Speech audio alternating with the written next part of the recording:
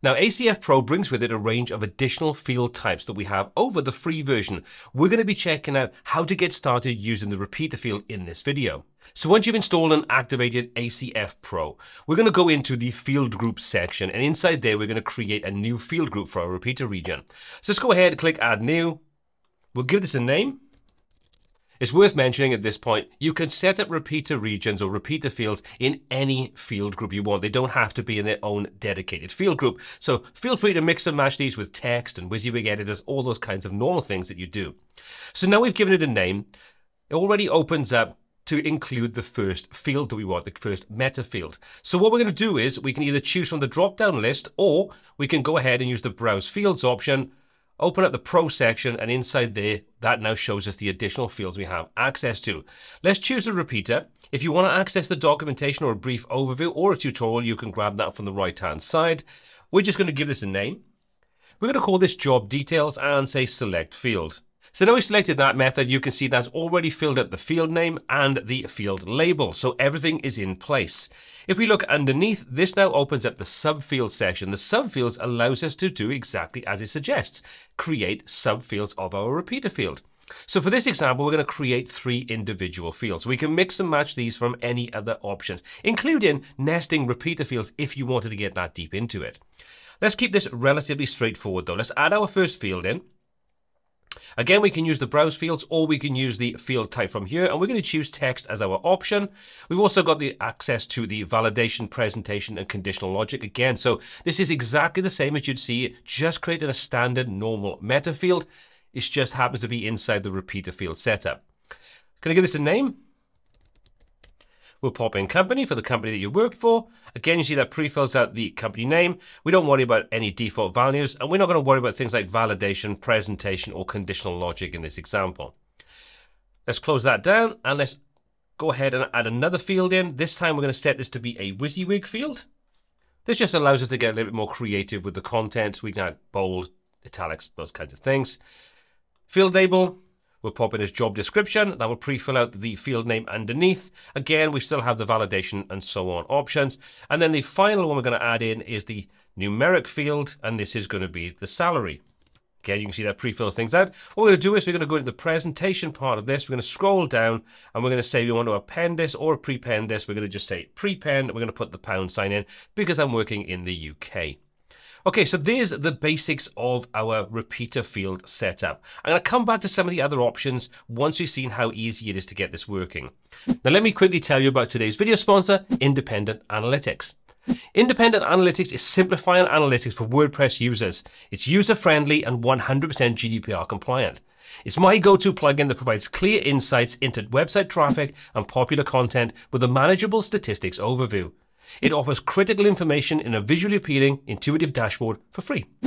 If you need more features such as real-time analytics, campaign link tracking, WooCommerce analytics, or email reports, you may want to consider upgrading to the Pro version. Now, if you're ready to elevate your analytics experience, visit independentwp.com to download the plugin and explore more for yourself. Now, I created a basic post type called Work Experience, and we're going to associate this repeater field with that particular custom post type. So what we're going to do is set this to be the work experience. So now this associates this particular meta field group with that custom post type. Now we've done everything we want. We're going to click on Save Changes. And now if we open up our work experience section, so that now displays a blank empty list for work experience. We can now go and click on Add New. Now at the moment, our repeater is only showing us the titles of the relevant different meta fields. If we click on Add Row, that will now open everything up. We can start adding in our custom information. So let's say that the company was Google Inc. I can drop my job description in, and then put my salary in. I was on a big salary. So we've created one job. Now let's go and click on Add Row. And now you can see we get a duplicate. So now I can add another job in. So let's just say for this time I was working for Facebook. We'll pop in a description and my salary. And now I can simply carry on adding any rows that I want until I've got my entire work experience inside here.